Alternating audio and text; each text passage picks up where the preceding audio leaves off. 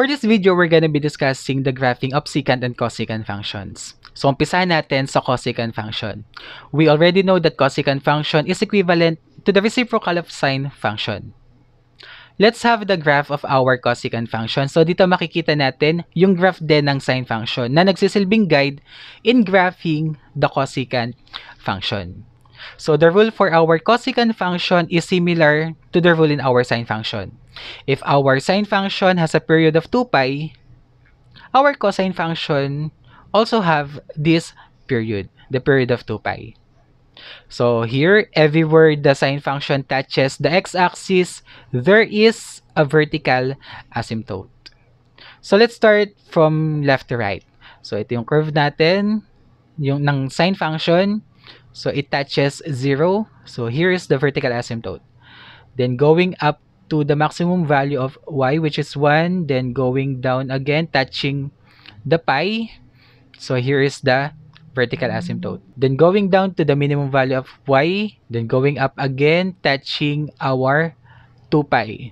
And here is the vertical asymptote, and so on. And from here, we can tell the domain, which is x is not equal to n pi, where n is the set of integers. So, ano-ano ba yung mga integers? So, these are the positive and the negative numbers that we can see in the number line. So, 1, 2, 3, 4, and so on, including 0, then negative 1, negative 2, negative 3, and so on. If we're going to substitute the values of n, let's say, for example, 0. So, we have 0. If we have 0 sign, the value is 0. So, 1 divided by 0 is undefined. So, it makes our cosecant function undefined. So, this is one of the restrictions. If n is 1, so we have pi. Sine pi is also 0, and it makes our cosecant function undefined. So, this is one of the restrictions also. And so on. All of the integers that we can find in the number line are the restrictions in this cosecant function.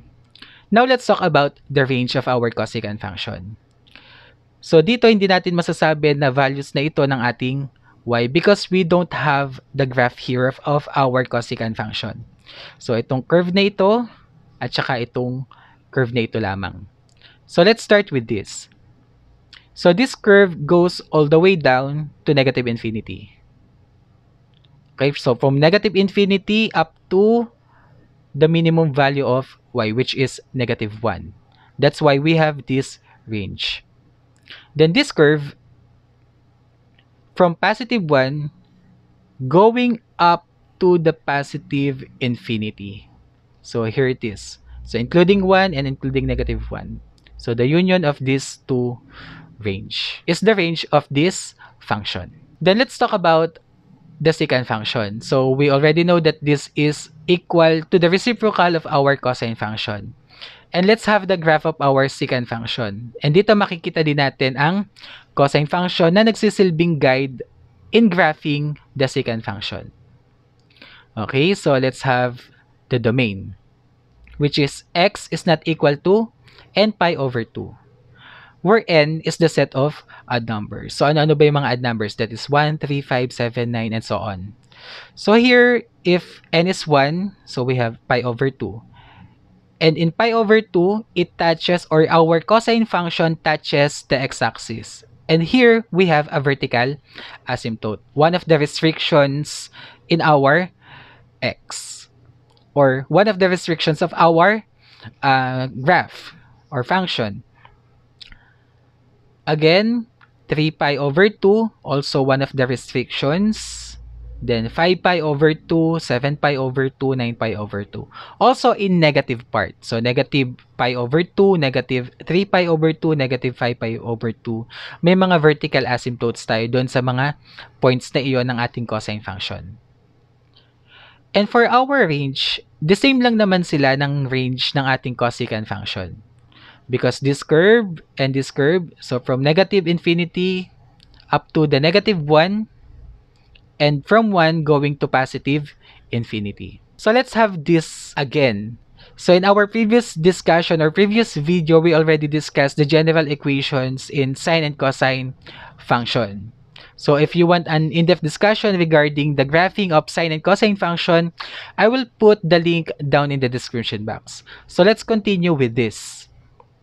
we have y equals a secant of the quantity bx plus c plus d.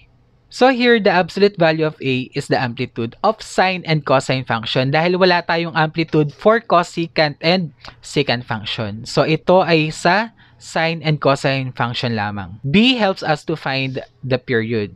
So in our previous discussion regarding the graphing of sine and cosine function, in getting the period, we have the formula P stands for the period is equal to 2 pi over B. B is the coefficient of our x. And C tells the presence of any horizontal and vertical phase shift.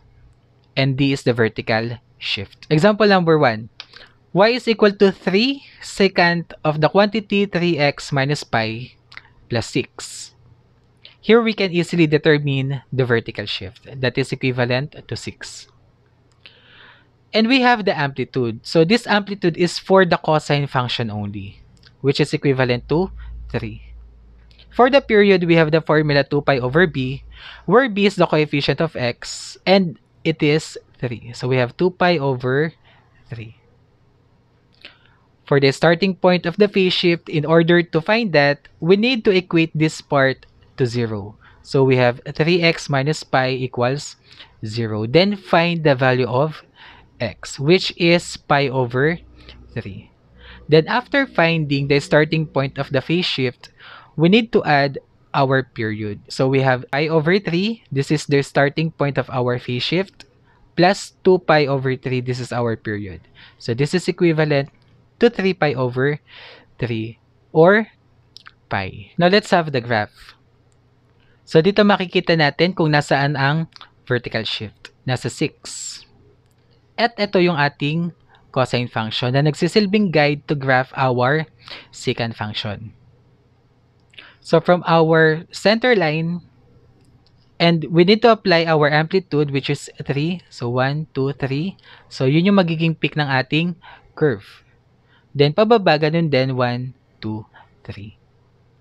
Now for our phase shift, it starts at pi over 3 and it ends at pi. So ito yung one complete cycle ng ating graph and happens again for another cycle.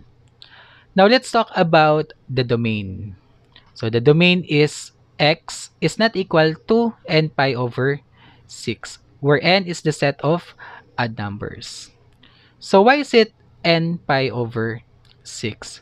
Because we have pi over 2 and 5 pi over 6. Then if we're going to make it a similar fraction, it will be pi over 6 or n pi over 6. And if we're going to substitute the values of our n, which are 1, 3, 5, 7, 9, and so on, magiging undefined yung ating secant function dito. And meron tayong makikita na vertical asymptotes. And for the range, let's have first this graph. So obviously from the negative infinity up to positive 3. So we have this part. And the upper part from 9 going up to the positive infinity. That's why this is our range. So including the 3 and 9. For the second example, we have cosecant of the quantity 2x minus pi over 2 minus 2. Our vertical shift here is negative 2.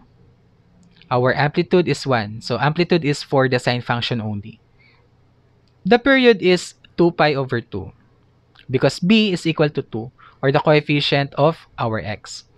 This is also equivalent to pi. For the starting point of the phase shift, we need to equate this part to 0. So we have 2x minus pi over 2 equals 0 and x is equal to pi over 4. Then after getting the starting point of the phase shift, we need to add our period. So we have pi over 4 plus pi, that is equivalent to 5 pi over 4. So let's take a look our graph. So dito makikita natin yung ating sine function. So ang vertical shift natin ay nasa negative 2. Then the amplitude is 1. So yung sine function natin ay nagsisilbing guide to graph our cosecant function. Our phase shift starts at pi over 4 and it ends at 5 pi over 4. So here we can say that domain is x is not equal to n pi over 4, where n is the set of odd numbers. So, kagaya nung nasa example number 1 natin. But yung example number 1 natin is n pi over 6. So, here naman, n pi over 4. And for the range, we have this. So, from negative infinity up to the negative 3. So, including negative 3. Then this one, from negative 1 going to the positive infinity. And this ends our video. So if you find this video informative, please don't forget to like, share, and subscribe. Thank you for watching. God bless us all.